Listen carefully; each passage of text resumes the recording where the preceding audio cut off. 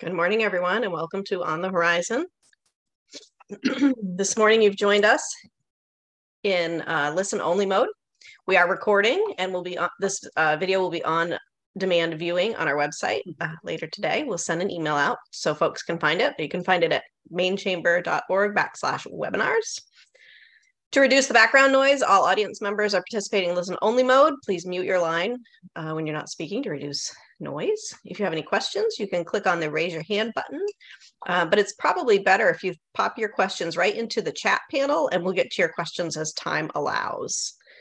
Thank you for joining us, and to welcome you this morning, here's Dana. Thank you, Angie, and yes, I certainly do welcome you, and on this bright sunny morning preceding a snowstorm. This is On the Horizon, and for those who have joined us in the past, you know what to expect. For anyone that's joining us for the first time, let me say it is our opportunity to not only introduce you to the Chamber's advocacy team, but they will be presenting to all of you an initial look at the first session of the 131st Legislature that has already begun. And I want to introduce them, but before I do that, I certainly want to take a moment to introduce our sponsors and to express our appreciation for allowing us to provide this type of program for you. And I begin with our presenting sponsor, Hammond Lumber Company, but also a number of supporting sponsors who are AARP of Maine, Amera Health, Eaton Peabody Attorneys at Law, Enbridge, First Light, Kennebec Savings Bank, Northeast Delta Dental, and Sun Life. Again, I repeat, but do so with sincerity. Thank you very, very much. Now to introduce our team, which I am pleased and proud to be able to do. Our Vice President that oversees advocacy is Linda Caprera. Ben Lucas, also a senior representative, and let me go back to Linda for a moment. In addition to managing the team, she also oversees and interacts with Taxation Committee as well as Appropriations. Ben Lucas, it has those committees of Energy, Utilities, Technology, and Environment, Natural Resources. Peter, we're pleased to have with us as a consultant after spending 29 years with us at the Chamber, still carries the brand for us in human resource and labor activities. And Simon West, who is also the head of our Educational Foundation, follows workforce and energy issues. Our program today is kind of put forth in two separate efforts. One is to give you a look at the legislature, and we offer our perspective in that regard. I say perspective, not predictions. It's too early to make any type of prediction with certainty, certainly. But when you do look at the number of new legislators and 7 out of 10 leaders into their position, this position, at least for the first time, there is more that will come and more that we will know going forward. Linda's going to kick it off by taking an overall look of the legislature. Ben's going to follow with looking at the bills and some of the committee assignments. Peter is also going to be looking at the process as we come out of, and I use those words carefully, the pandemic. What is the process going to look like? And then Simon will take us to the second portion where we're going to look at a number of the bills. I say number of the bills to date because clearly there are many more to come, and a number of those that we already have are in title only, and you're going to hear more about that as we go forward. But we'll also, in the time we have with you, be sharing what our initiatives are as well. We'll probably start off talking about each of them with what are the priorities, what are bills that we submitted with sponsorships. We'll also take a look at, even though it's early, some that we already have an indication that we'll oppose, and there are a number that we're simply saying at this point, we're concerned and more that we need to know, or maybe it's a title and we need to know the language. But I will say this before I turn it over to Linda. This is early in the session, not unlike the first session of any legislature. There are a lot that we do not know. And that's simply a reflection of the early days of any session. And whether that's about policy or partisanship, not only what they do, but how they're going to do it. Time will tell us a lot more of that. And we certainly commit to keeping you up to date, whether it's our one voice that we provide for our business community at 8:30 every Monday, unless there's a holiday on Monday and it falls on Tuesday. And then we follow that with working with our local and regional chambers. We also will have our weekly impact that will provide you a snapshot of what's going on that week or what we think lies ahead. And also our policy committees no longer meet every month, they meet every week. So there's a lot that we will continue to provide you up to date on.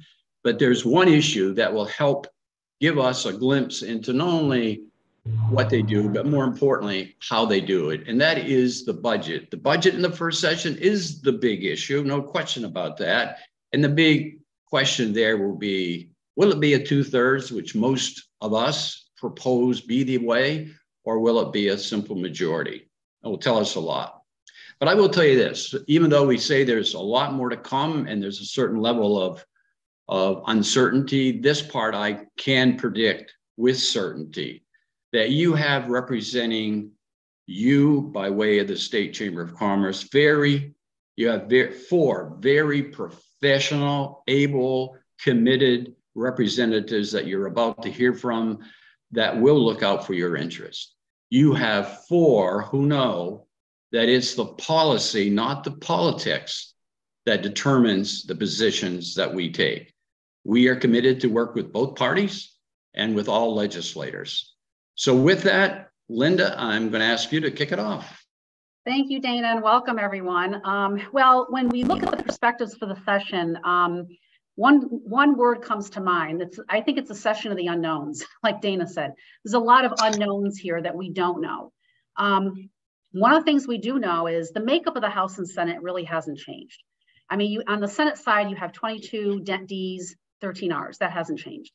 On the House side, you have 82 Ds, 67 Rs. They did pick up 1 seat and 2 independents. The numbers really haven't changed. But what has changed is there are a lot of new legislators.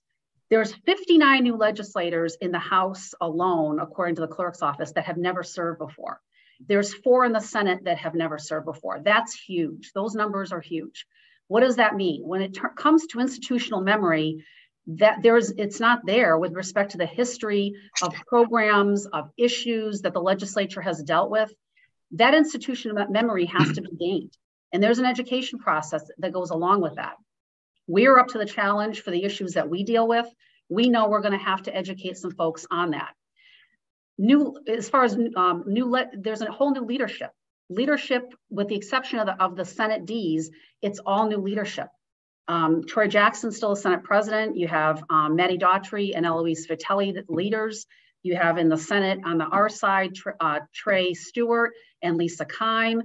On the House side, you have Rachel Talbot Ross, Mo Terry, and Kristen Cloutier. On the R side, you have Billy Bob Falkenham and Amy Arata. Most of leadership is new. How they're going to manage their caucuses is unknown. How they're going to manage their relationships across the aisle, down the hall with the House and Senate, and really on the second floor with the governor's office. All of that is unknown. There's a lot to it. So we're going to have to wait and see. It's really a wait and see thing. We did meet, I will share with you, we did meet with leadership this week and right before Christmas. We were all very impressed with what they said to us, their willingness to work with us, their willingness to understand that there are some very complex issues, very large issues that we're going to have to deal with. But in meeting with them, what we learned is on both sides of the aisle, there are issues that really, I think they're going to be able to agree with. Issues like affordable housing, issues like innovation, R&D, issues like childcare, workforce. These are huge issues that they all mentioned. And I think you're going to see some legislation come out on this session, which is a good thing. I will share with you some of our meetings with them. Did ask them if I could share this. They absolutely said yes.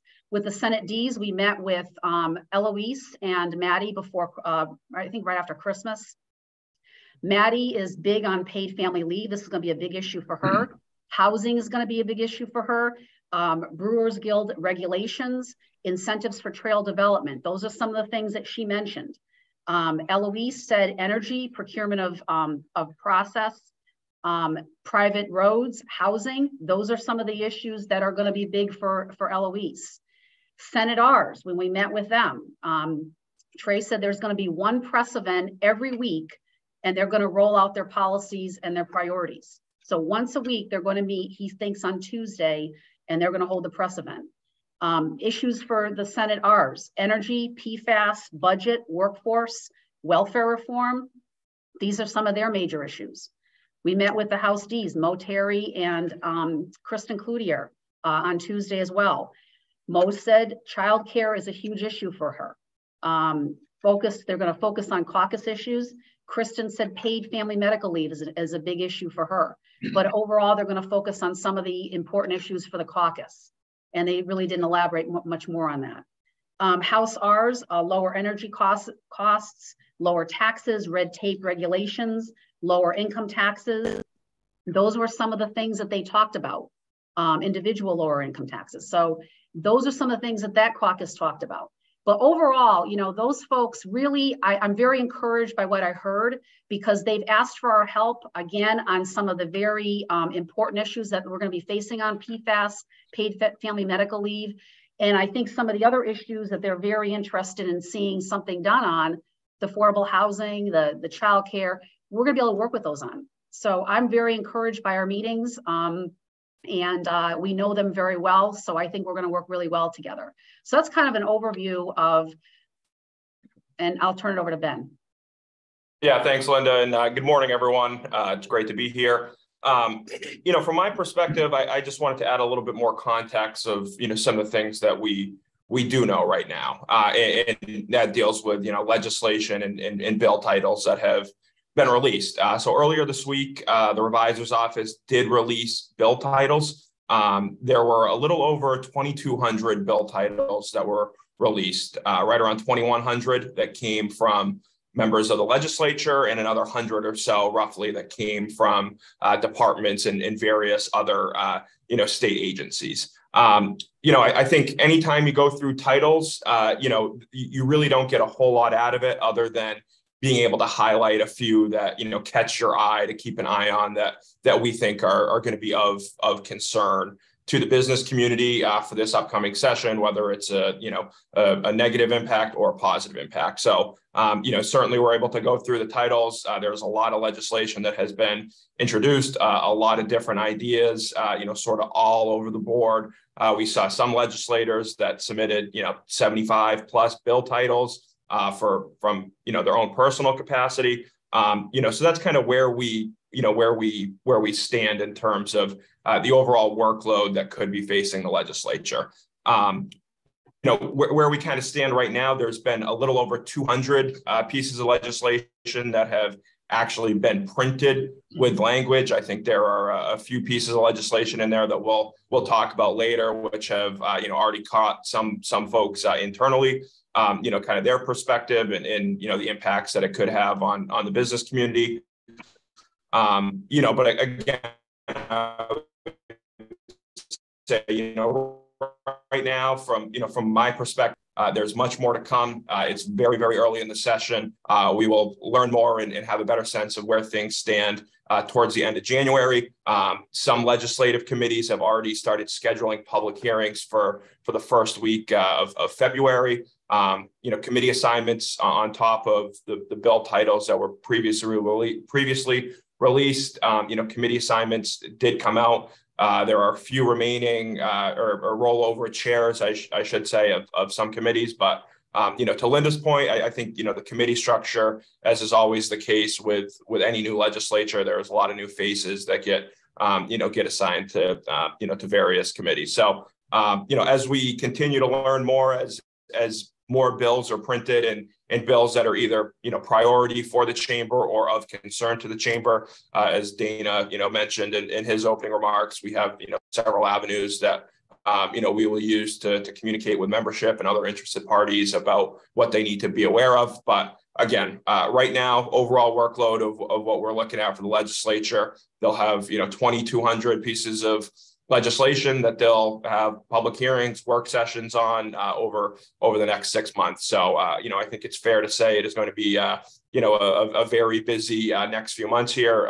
But, the chamber is prepared to take on the workload and advocate for the business community. So I know I'm going to turn it over to Peter now, to talk a little bit about the process and how the legislature is responding coming out of the post-COVID world that we dealt with for the last 2 years. Thanks, Ben. Good morning, everybody, and welcome. It's nice to see such a big crowd to listen to what we think may happen in the first session of the 131st legislature. As Ben indicated, the last 2 years, if you were a lobbyist involved with government affairs, have been challenging because of the restrictions put on the public participation process by necessity due to COVID-19.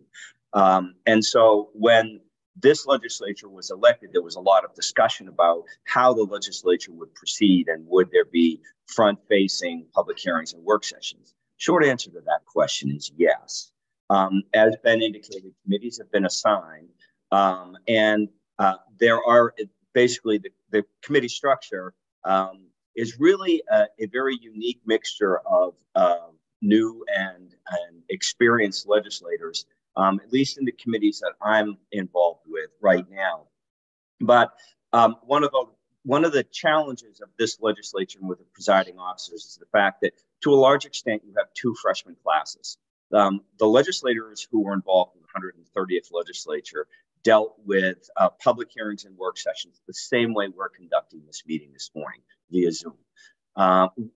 They did meet occasionally as a full legislature in the last month of the session, but it was pointed out in the Labor Committee at their orientation this week that committee actually only met one time in the entire 2-year process. So as a consequence, the folks who are part of the 130th and the new legislature who's part of the 131st have never really conducted hearings and work sessions with the public in front of them taking testimony.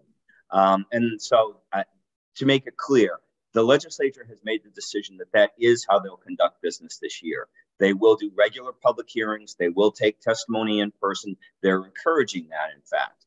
But they also are allowing people to participate electronically if that's what they want. Different committees are handling electronic testimony differently. Some, I think, plan to mix it in. So they'll have people who are in the committee room testify, and they'll have people who are online mix in. Some are going to hold all the online testimony until everyone who's there in person has had the chance to speak.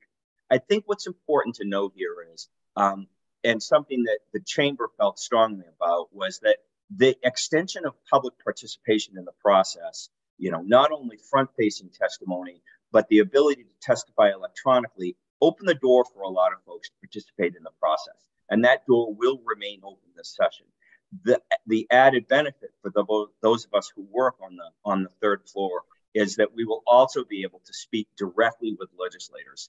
And quite frankly, there's less of a chance they can avoid us, which was a very real fact as over the last 2 years.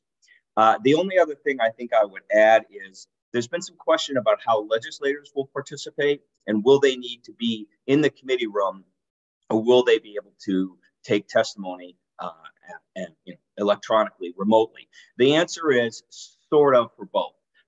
Legislators are expected to be in the committee room participating in the process in person. Under certain circumstances, legislators can seek the approval of the presiding officers and take testimony from home.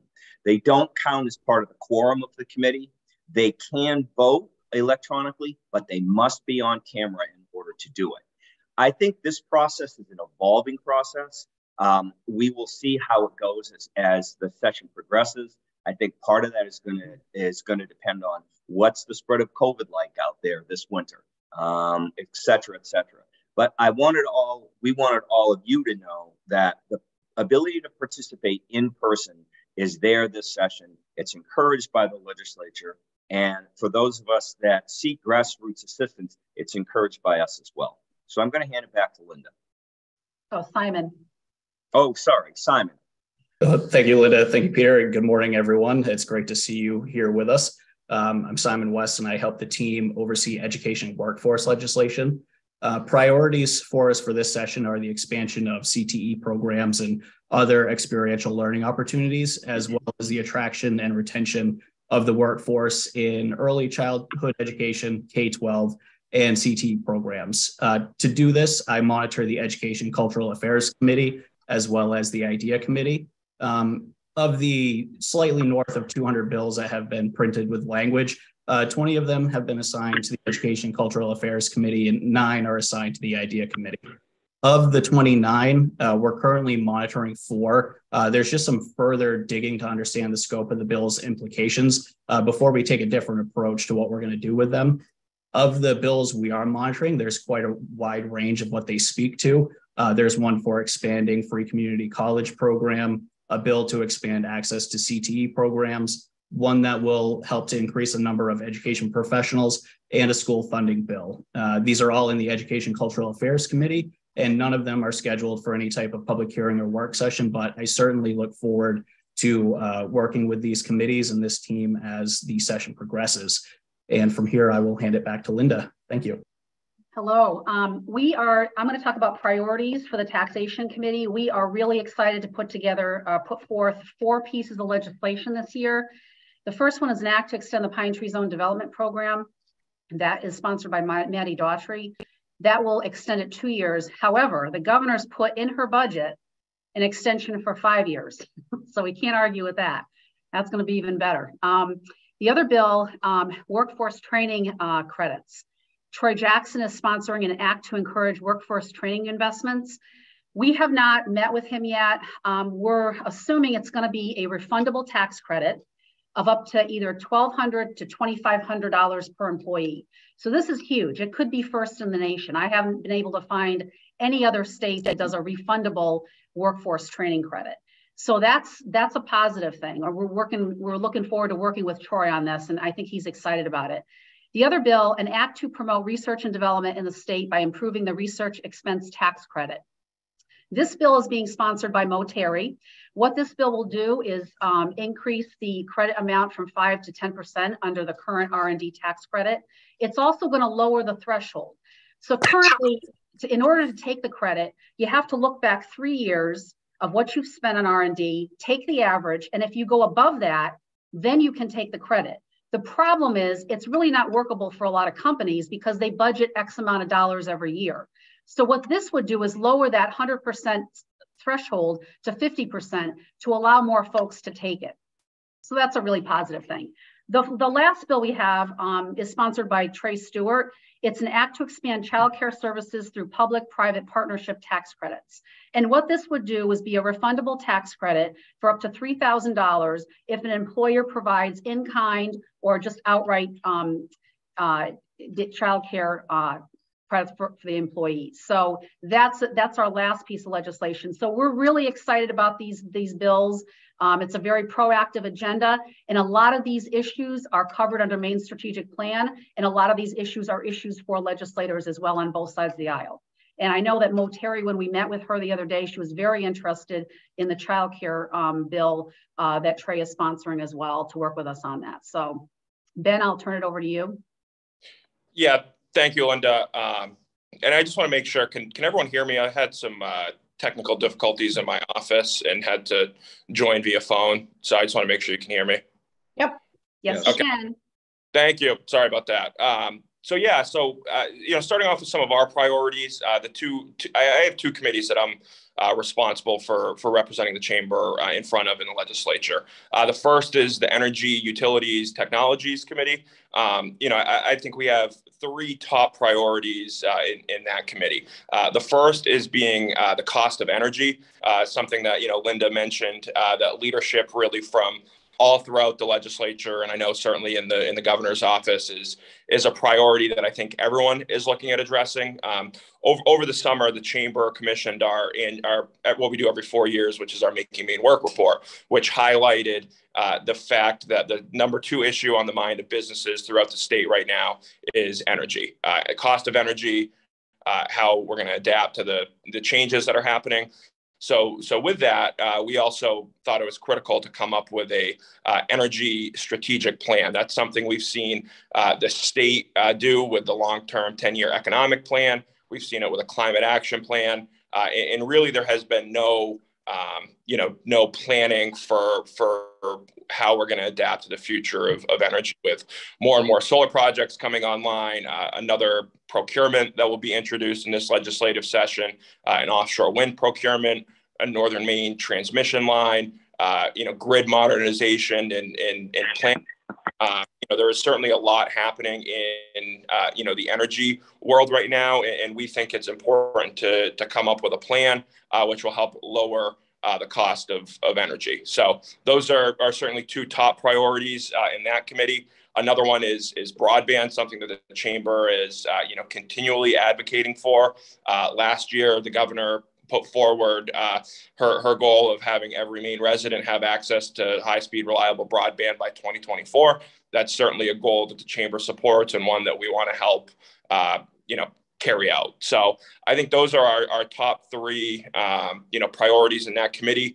Overall, what we've seen right now with the Energy Committee, with the bill titles that I had previously mentioned, there were over 100 bills that are likely to be referred to the Energy Utilities Technologies Committee. One of the things that's difficult with energy is, every energy policy is super, super complex. So it's not like you can point to one individual thing and say, this is how we're going to, lower the cost of energy for Maine businesses and Maine residents. It's going to take a number of moving parts and ones that we're, certainly committed to doing. Shifting gears to the Environment Natural Resources Committee. Our top issue this legislative session is going to be PFAS. Right now, there have been about 20 bills that have been introduced in the bill titles that will be introduced dealing with PFAS. The top one that we'll be engaged on is a bill that we worked with State Senator Joe Baldacci out of Bangor to submit, which is dealing with the PFAS reporting requirement in products. Maine previously passed a law which would require companies who manufacture products to test and report all those products to the Department of Environmental Protection on if they had PFAS intentionally added or not. The way it was written was, very, very broad in definition and difficult for companies to be able to comply with.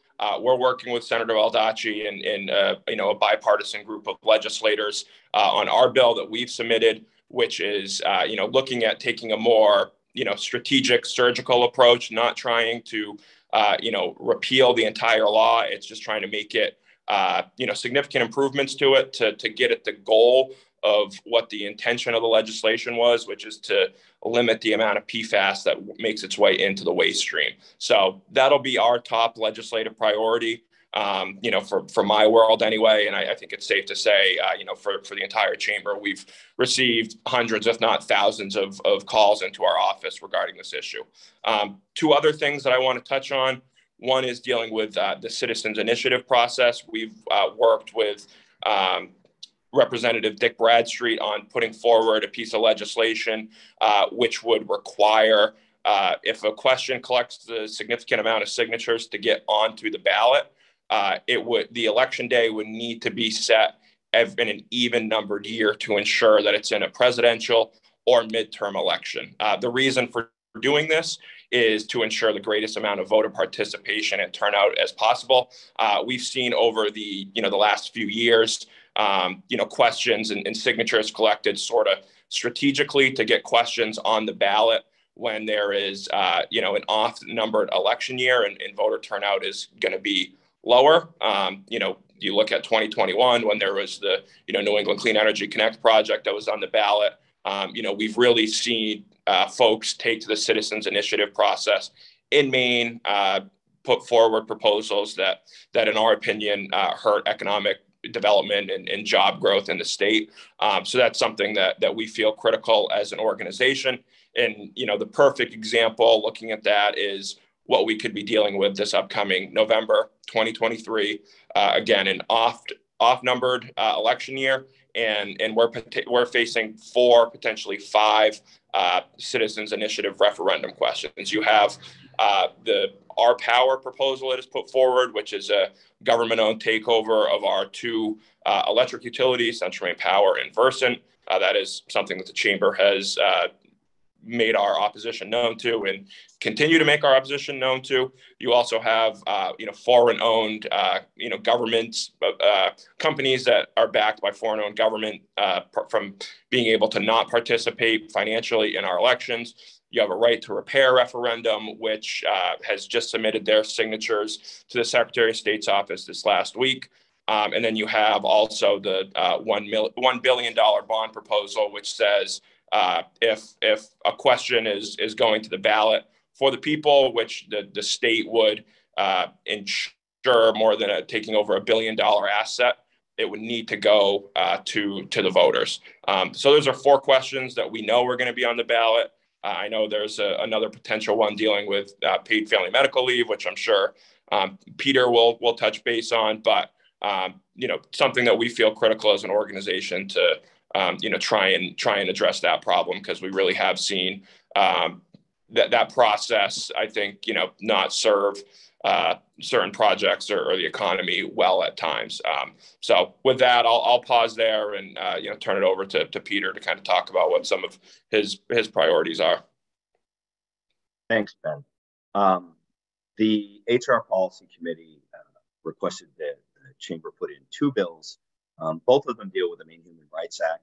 They are not major pieces of legislation. They're simply reinforcing what the statute said in relation to some of the way that the Human Rights Commission has conducted business. One deals with the 180, the waiting period before they get that 100 after the 180-day right to sue letter. And the second is actually requiring them, reemphasizing the caps that are on settlements. Those 2 bills have been submitted, one by Representative Steve Moriarty, and one by Representative Dick Bradstreet. From the perspective of both the remainder of the bill titles that have been submitted, and I've got 2 quick bills to talk about. In the Healthcare and Health Coverage and Insurance and Financial Services Committee, and I'm just going to speak broadly on topics this morning because, as both Linda, Ben, and Simon, as all of them have indicated, we only have titles. There is no guarantee that any of these bills are going to go forward.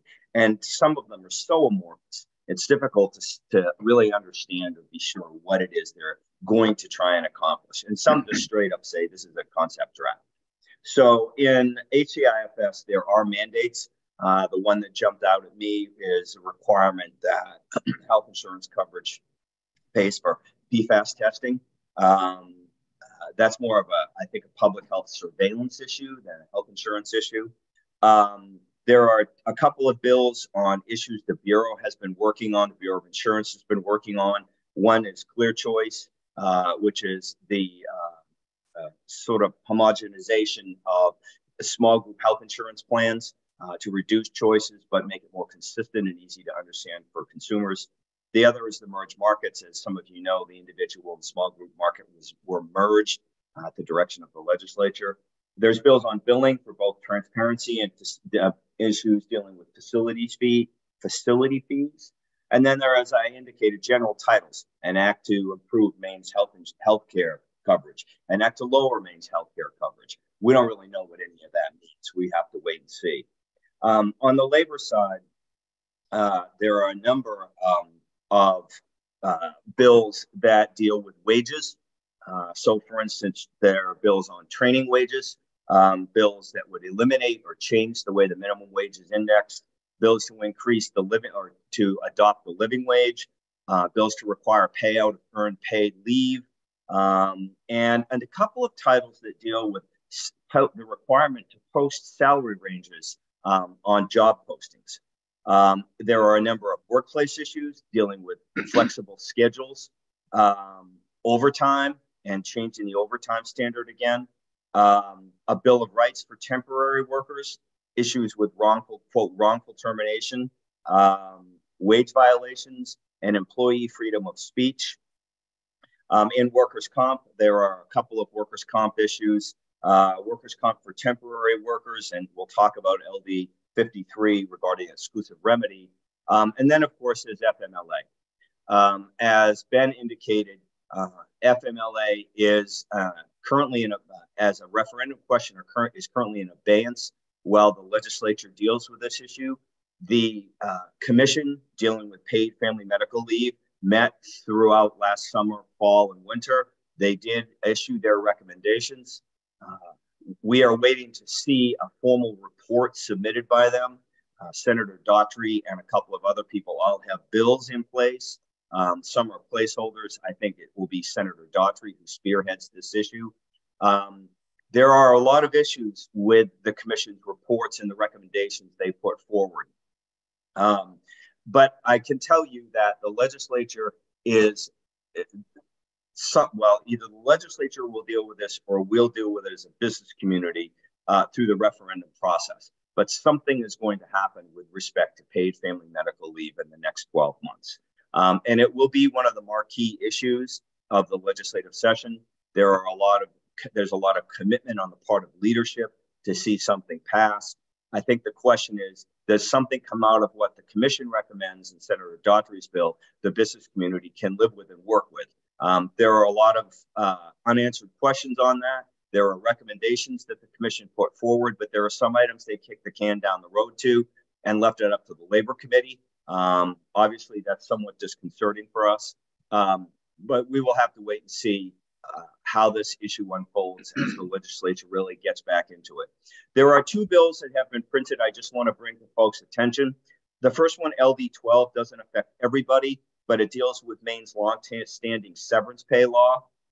In Maine, if you have over 100 employees at a single site for a 12-month period, and you are a manufacturer or commercial enterprise, operating enterprise, not defined, I might add, then you fall under the Maine severance pay law. And if you close or relocate or lay off workers in a certain manner, you must pay your workers a week's salary for every year that they have worked.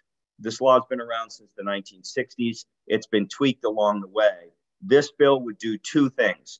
It would eliminate the terms commercial and manufacturing and thus subject every employer, regardless of the type of employer that they are, to Maine severance pay requirements.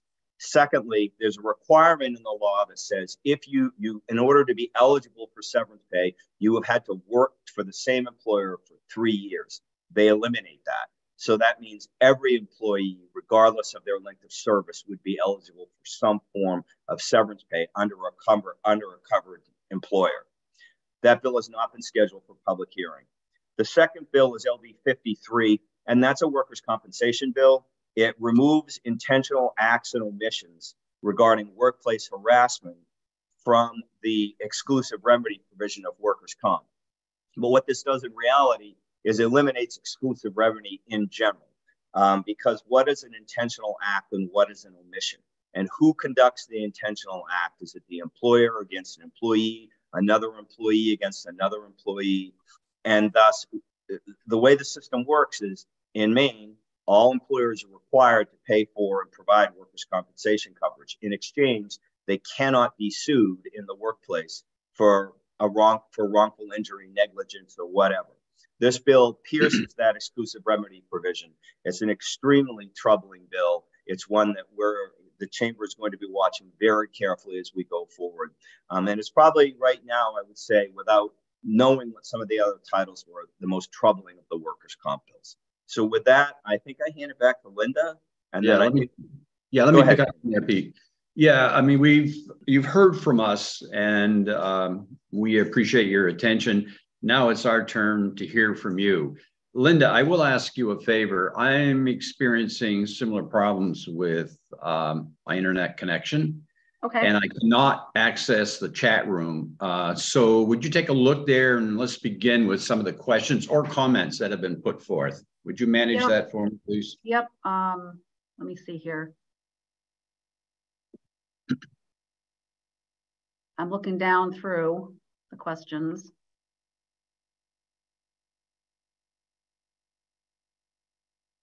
Well, some of them are comments that are Yeah, they're more appropriate to comments. also. A lot of these are comments.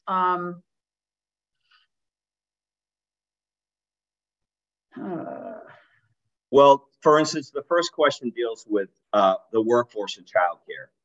I think that is going to be a very important issue this session. There are a lot of bill titles on that issue. How that works out is really unclear, and how much money the legislature is willing to spend to address the issue of childcare.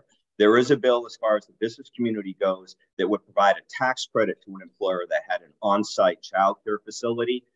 That only addresses part of the concern and the issues that, with regard to childcare, on-site childcare in the past. Liability is a significant barrier, and so that will have to be figured into the mix as well. Linda, do you have access to the rest? Can you just read them through? With respect to childcare, I think you're going to see a lot of bills dealing with credits from an employer and an employee standpoint. I know Terry has one in there just like that. We have ours in there that deals with the employer credit. So childcare, I think you're going to see something on this. I don't know what, but you are going to definitely see something on this. Go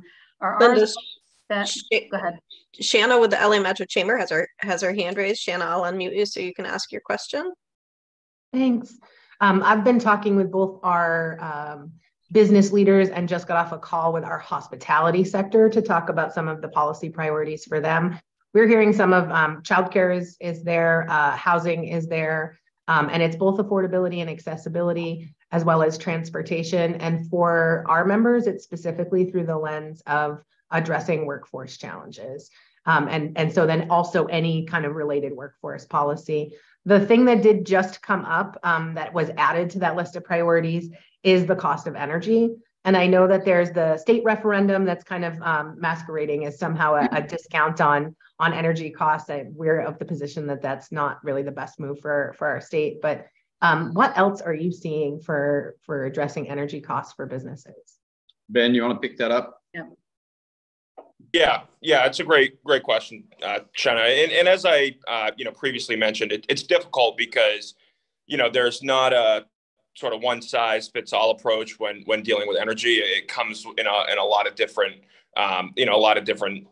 entities, and certainly if it's a procurement that is being introduced to get more renewables onto the grid. I mean, I think what we're seeing right now is the reason the cost of energy is so expensive is due to just the global supply chain around natural gas, and the New England region being so heavily reliant on natural gas to fuel our grid. I mean, if we could sit here and build another pipeline from from New York through Western Massachusetts, I mean, that would be the quickest solution to help alleviate the cost of energy. So I think it's going to come up in forms of several different procurements to get more, access to the grid for other sources of alternative energy. So we have, a diverse energy portfolio. I know the Public Advocate's Office is had a group that has been meeting, which the chamber has been a part of, which is, what can we do about the standard offer? Is there something we can do to sort of, reform the standard offer?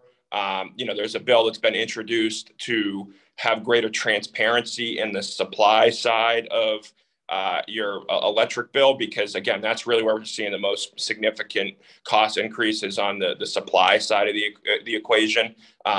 So, I know that's sort of a broad answer, Shanna, but, like I said, there's not a, unfortunately one, simple solution. It's going to have to be a multi-facet type approach, which is why we believe the need for a strategic energy plan to accommodate all these different things that are happening is in the best interest for the state. It's one that the Energy Committee has tried in the past, but just never really been able to garner the support of. So it's certainly something that we will be engaging in and looking for any opportunities possible to help with that. There's another question here on paid leave. It appears it will be funded through a payroll tax, but Governor Mills seems pretty adamant on not raising taxes. Could you see a scenario where she would veto a paid leave bill or let it go into law without her signature? Peter? I don't think I can see a scenario in which she vetoes a paid family medical leave bill. Given the magnitude of the issue, I also don't see her letting it go into become law without her signature. The issue of the payroll tax is a very real issue, not only for employers but employees, and so how that manages to shake out is unclear. One of the questions the commission kicked down the road is, okay, we're going to pay for this with a payroll tax, but how do you divide? If it's 1%, which was the number they threw around, is it 75% to the employee and 25% to the employer? Do they exempt employers with 15 or fewer employees from the payroll tax at all? Or is it 50-50 between the two, still exempting the small businesses? None of that's clear, and that's what the legislature will have to decide. To my knowledge, the governor hasn't staked out a position on this issue, and so I'm not sure how that's going to work out and how it's going to unfold. It's just too early to tell. There really have been no discussions about it. The other question is, would be interested to know in both in-person testimony and Zoom testimony allowed, how do you see the committees managing time with 2,200 bills? I personally have seen a legislature with 2,200 bills. I think they're going to manage it. They're going to have to, and I don't see them not managing it. So, you may see what they typically do is, especially in the taxation committees, they lump bills that are typically of the same subject together, and they take them all in one day. That's how a lot of times they manage those types of issues. I don't know if Peter or Ben have any other comments, but I see them managing it. It's not unheard of that they've had that in the past. Yeah, let's move on. I see Terry Crocker has her hand up for a while. So Terry, you want somebody unmute? There we go. Hi. So I was wondering, in the bill with the employers bringing on child cares in their program, you talked about the liability. Has it been worded at all about maybe collaborating with community programs? I'm Saginaw County. We have BIW, who's a huge business, and being able to branch out for their employees and collaborating to have maybe so many slots in each program open for their employees, maybe giving a little kickback to the community. It would be huge for these bigger businesses to actually find space in their community to open a program for the employees. But maybe in the bill, there could be something where we could collaborate with already existing programs, keeping the workforce going, helping the families in the community, and keeping the liability where it's already being paid for. Just a thought. Let me take that issue. I think my internet's working now. I think what you said will actually end up being part of the solution. I think everybody is interested in recognizing housing, childcare, broadband are essential to getting our arms around the workforce. And we're seeing evidence today where BIW, like you said, where Jackson Lab and other companies are stepping into that space. But to your point of collaborating, I think you will find, in order to be able to solve this problem to the extent that we need to, in order to address workforce, it will be vital that it be a collaborative effort involving all of us. I don't think there's any question about that. Most of our communities, I think a big problem, I've been advocating for quite some time now, and there's not space. There's not suitable space to make this work. And right now, what I'm finding in my childcare business is that the cost is outrageous. Families can't afford this. I mean, we are sinking families. Families are choosing to not be in the workforce because they can't afford it. We've got childcare subsidy programs that are like, you're $10 over, you're not getting any help. Like, we've got to come up with a plan that's going to work for these families. They're turning down raises so that they can get assistance. Yep, no question about it. It's affordability and availability. There's no question about it. Linda, do we have other questions? Yeah, one, workforce participation rate continues to decline while job openings increase. Any bills this session on able-bodied work requirements to receive benefits or anything addressing the welfare cliff? I did mention earlier that we heard from the Senate Rs that welfare reform is going to be something that they're going to be focusing on. Beyond that, I'm not I haven't seen anything other than in the bill titles. Yes, there are bills on all of those issues. There are titles on all of those issues. Yep. Yeah. On the issue of PTO. Yeah, go ahead. On the issue of PTO, added vacation accrual, I don't think that will happen. I don't see any bills specifically on that issue. There are titles related to earned paid leave, which, as you know, upon departure, you don't have to pay it out. And the rules that the department put forward keep that in place. But we negotiated that last session, and PTO was specifically left out, and it wasn't the target of the people that wanted to put the bill in, the legislation in. So I don't expect it, but honestly, as Linda pointed out, there's a lot that we don't know about this session, so we'll see. Janet Kelly has a question. Janet, I think, also has her hand up. Do you want to unmute her? Hi, this is kind of related to what Peter just said about PTO. Is there an opportunity to revisit eligibility for the paid leave? Primarily in higher ed, we have adjunct professors, several hundred, who don't have a set schedule. So primarily they work online.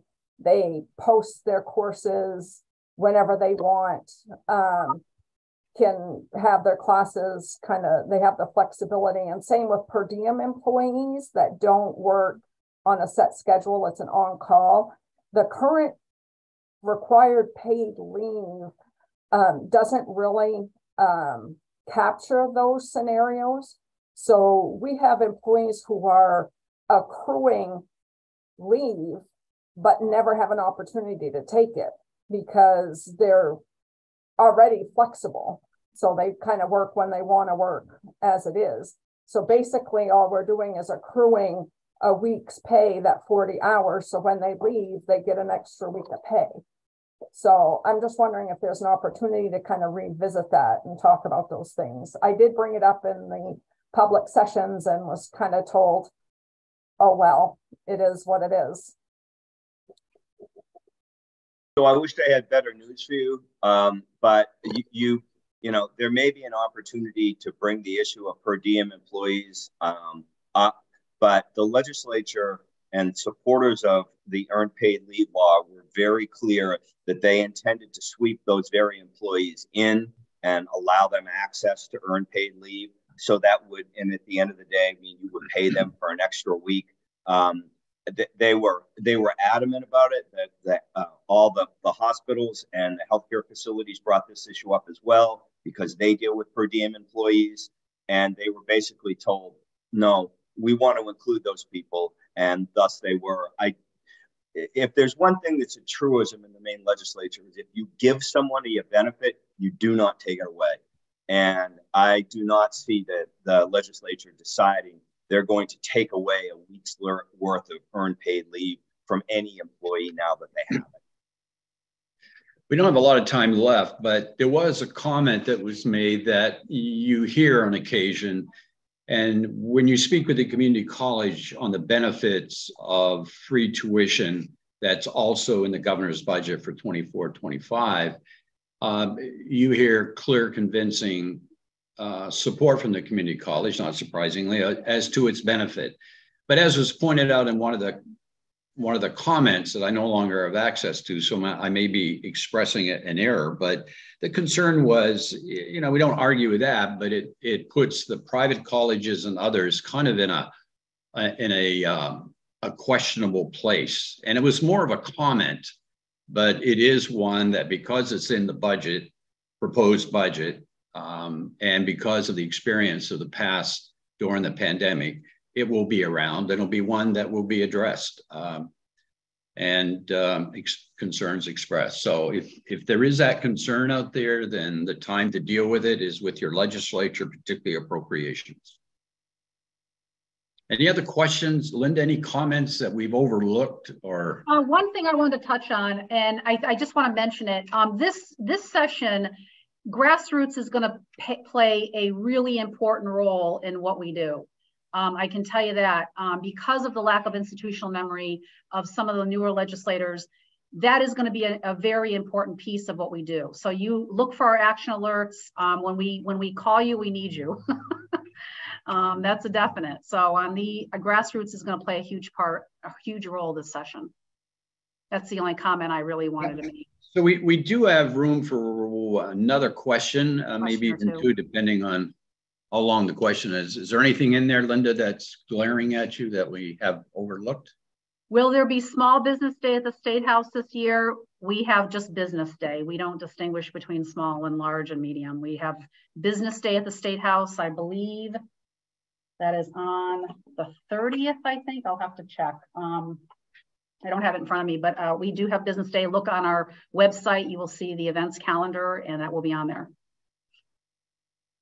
And knowing the profile of Maine being 80% having fewer than 20 employees, and SBA's definition of under 500, which would be 99% of our businesses, I suspect we'll have a lot of small business. We haven't been able to hold it in the last couple of years for the reasons that the staff have noted. The legislature has simply not been open for that opportunity, but it is an important part because it brings the voice to Augusta of the business community and allows you to reach out. So we hope you'll take advantage of it. It is important and it pays dividends. Dana, can I add one more point to Senator Langley's question about process and management? I think the institution is going to be significantly challenged for a variety of different reasons to deal with 2,300 bills. I have not seen 2,300 bills in a single session. I've seen it over 2 years. And so the institution isn't really set up for that. It's complicated by the way testimony, in-person and electronic testimony. And we were all told that testimony is going to be limited to 3 minutes. So you have 2,300 bills.